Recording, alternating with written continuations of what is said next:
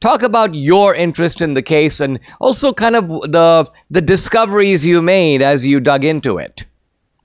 Yeah, so I had already been, prior to the men being arrested, I'd been investigating FBI corruption in other areas, right? Historical instances of FBI corruption. So when this story broke and it was announced the way that it was announced, I immediately was suspicious. So I started reporting on the case, and as that went to trial, all the crazy issues that happened. That first federal trial ending in 0 convictions for the government, 2 acquittals, Daniel Harris and Brandon Caserta, with the mistrial on the so-called ringleaders, Adam and Barry. So after that first trial, I reached out to Brandon. I made contact with him. I interviewed him. And just from my interview with him, I realized there was so much that even I didn't know as somebody who was not only following the case, but reporting on it daily.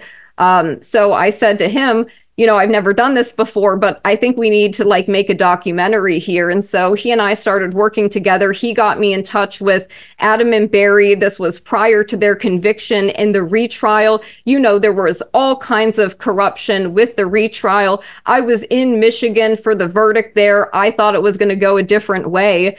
But as this has progressed, it's just gotten crazier and crazier as far as the things that I've learned. I will say I don't think they ever wanted this case to go to trial.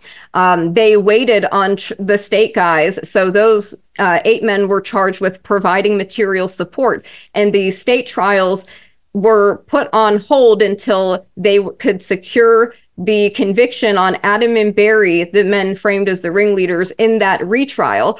And I don't believe if they had not gotten those convictions, you can't charge the other 8 men for providing material support to something that didn't happen, or a jury has determined was instigated by the government itself. Now, as far as the things that I've uncovered since I have been investigating the case and doing the film, and I don't want to give too much away because I want to have an incentive for people to watch it when it comes out. But I will say that it is much bigger than Michigan. As you said, not only does is parts of it seeming to be a trial run for January 6th, but it also has to do with criminalizing militia activity. There's now a bill called the Preventing Private Paramilitary Activity Act of 2024, whose goal is to criminalize people coming together and doing defensive firearms training and medical training, which is an American tradition that has gone on forever.